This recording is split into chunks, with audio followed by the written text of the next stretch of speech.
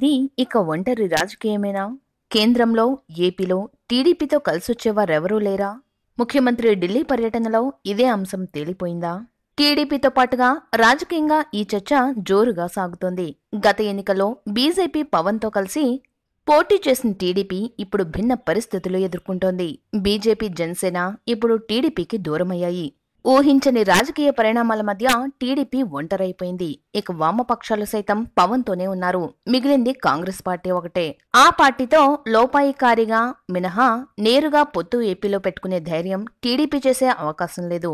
జాతీయ స్థాయిలోనూ ఇదే పరిస్థితి కనిపిస్తోంది. దీంతో వచ్చే ఎన్నికల్లో టీడీపీ భవిష్యత్ ఏంటనేదే ఇప్పుడు అసలు చర్చ. టీడీపీ ఆవిర్భావం నుండి ఏ ఎన్నికల్లోనూ టీడీపీ ఒంటరిగా వెళ్లి గెలవలేదు. మరి వచ్చే ఎన్నికల్లో టీడీపీ పొత్తు ఎవరితో?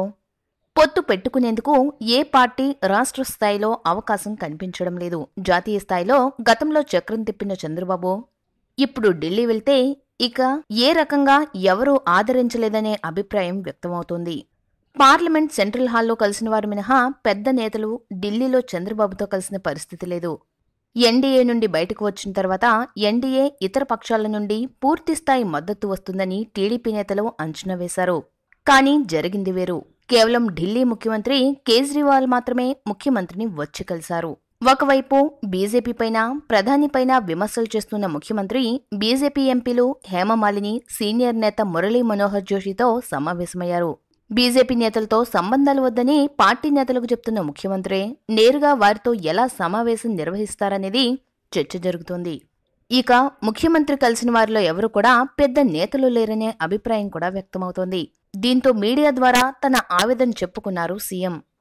ఇక జాతీయ స్థాయిలో ఎన్డీఏ, యూపీఏ కాకుండా మూడో ఫ్రంట్ పై ఇప్పటికే తెలంగాణ ముఖ్యమంత్రి కేసీఆర్ ప్రయత్నాలు చేస్తున్నారు. కానీ అవి పూర్తి స్థాయిలో ఫలించడం లేదు. ఇక ముఖ్యమంత్రి చంద్రబాబుకు గతంలోలాగా పార్టీలు కలిసొచ్చే అవకాశము కనిపించడం లేదు. దీంతో థర్డ్ ఫ్రంట్ అనేది ఇంకా సందేహంగానే ఉంది. ఎన్డీఏలో అయితే బీజేపీతో, యూపీఏలో అయితే కాంగ్రెస్తో కలుస్తారనే వాదన మొదలవుతుంది. ఇక ఏపీలో వచ్చే ఎన్నికల్లో గెలుస్తామని టీడీపీ అధినాయకత్వం చాలా గట్టిగా చెప్తోంది. అయితే గత ఎన్నికల్లో టీడీపీ, బీజేపీ, పవన్ కలిస్తే వైసీపీ కంటే కేవలం 1.95% ఓట్లు మాత్రమే ఎక్కువగా వచ్చాయి. ఇటువంటి పరిస్థితుల్లో టీడీపీ ఒంటరిగా ఎన్నికలకు వెళ్తే ఎటువంటి ఫలితాలు ఉంటాయనే దానిపై భిన్న వాదనలు వినిపిస్తున్నాయి. ఏపీలో ఈసారి త్రిముఖ లేదా చతుర్ముఖ పోటీ ఉండే అవకాశం కనిపిస్తోంది. అయితే ఇంకా ఎన్నికలకు సమయం ఉండడంతో ముఖ్యమంత్రి ఖచ్చితంగా ఇతర పార్టీల మద్దతు పొందే ప్రయత్నం జరుగుతుందనే వాదన అమరావతిలో వినిపిస్తోంది. కాంగ్రెస్ మినహా ఏ పార్టీ కూడా ఇప్పుడు టీడీపీతో కలిసే పరిస్థితే లేదు. దీంతో దాదాపు టీడీపీ అటు జాతీయ స్థాయిలోనూ ఇటు ఏపీలోనూ ఏకాకిగా మారిపోయింది. ఈ వీడియో గనుక మీకు నచ్చితే లైక్ చేయండి. మా ఛానల్ని సబ్స్క్రైబ్ చేసుకోవడం మాత్రం మర్చిపోకండి.